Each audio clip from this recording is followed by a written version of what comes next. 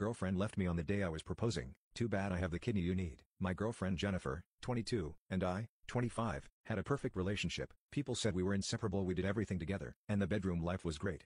We talked about getting married but decided to hold off until we were both more stable in our professions. Then, something terrible happened. Jennifer got into a car accident. It was a head-on collision and a drunk driver hit her because he was going the wrong way on the freeway. I ran to the hospital as soon as I heard. I waited in the waiting room for 12 hours while they operated on her and saved her life. The doctor said that she needed a kidney transplant.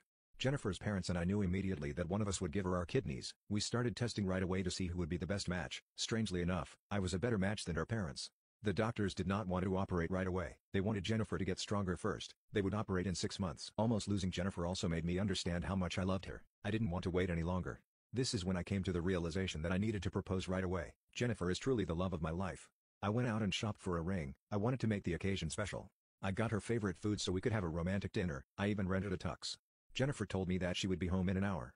Perfect, she is in for the surprise of a lifetime. An hour later, I walked into her apartment all dressed up with the food, flowers, and the ring. I expected to see Jennifer relaxing on the couch, but she wasn't there. I panicked because Jennifer couldn't get around very well on her own.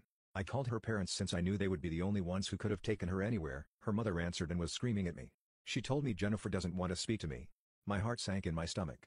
I spent the next few days barely sleeping, wondering what had happened. I cared for her when she was sick.